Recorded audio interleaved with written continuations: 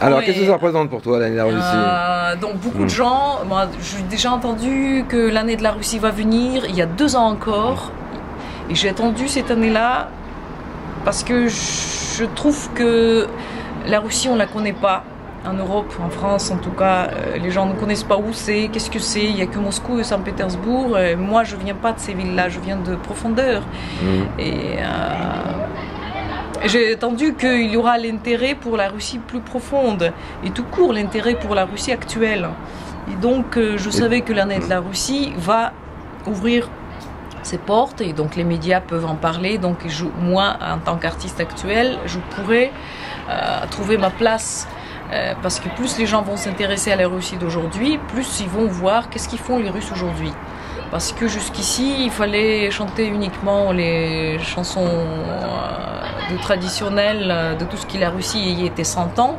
Parce que c'est comme ça, les gens, on aime, on a la nostalgie sur de belles choses qui sont sûres, des valeurs sûres. Ce qui se passe aujourd'hui avec la Russie, va savoir.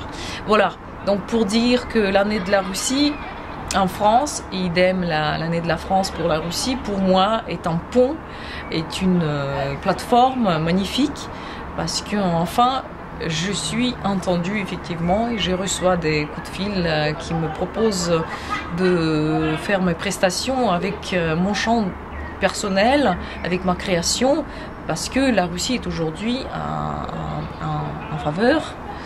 Et ça bouge vraiment bien et je suis contente. Et non seulement j'ai demandé donc d'être programmée dans le programme de l'année en tant que l'année culturelle et j'ai reçu le label, j'ai le droit d'utiliser le logo de la France-Russie.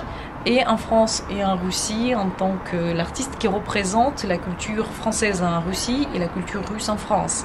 Justement à ce propos, au niveau par exemple des ambassades, est-ce qu'il y a un soutien des artistes russes en France? On est un peu abandonnés, on était toujours d'ailleurs. Mais avant c'était logique, mais bon.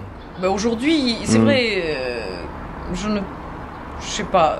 Ça devrait être le contraire maintenant. Ils ont leurs projets, les politiques, hein, les gens politiciens, les gouvernements, ils ont des projets gros. Et ceux qui ont besoin des financements assez importants, par exemple pour amener un ballet ou bien une exposition comme telle était un Louvre, ça demande beaucoup de fonds financiers. Donc je pense qu'ils sont tous penchés sur des projets très coûteux.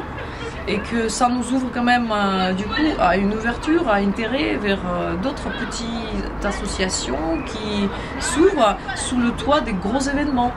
Je pense que c'est pas si mal que ça, ils peuvent pas s'occuper de tout. Est-ce que vous avez une certaine solidarité par contre entre artistes en France, artistes russes? Là je vous dirais...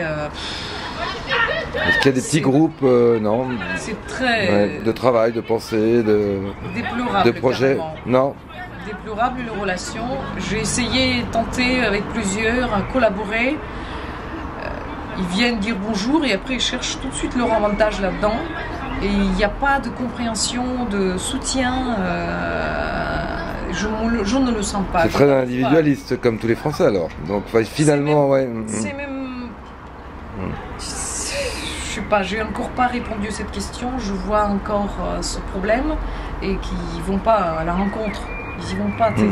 On rame, mais c'est pas dans l'entraide qui voit la sortie.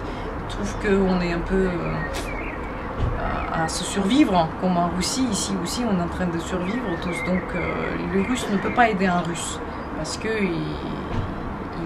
c'est ce qu'il pense. Hein. Moi, je sais pas.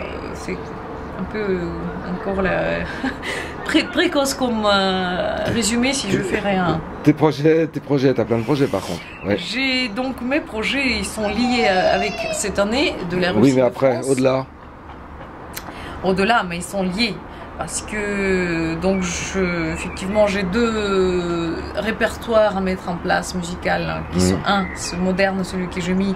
J'ai envie que ma musique, avec la langue, ma musique, je dis, la langue russe. Posée sur tes compositions, voilà. Voilà, que ce soit une musique moderne avec la langue russe, qu'ils soient aussi écoutés, entendus et considérés en tant que quelque chose d'actuel, et non pas Kalinka Malinka, on sait que c'est bon, mais j'ai envie d'actualiser la langue russe dans la musique moderne, parce que les Russes aujourd'hui vivent dans le monde entier, et ils seront ravis d'écouter la musique moderne, mais chantée en russe.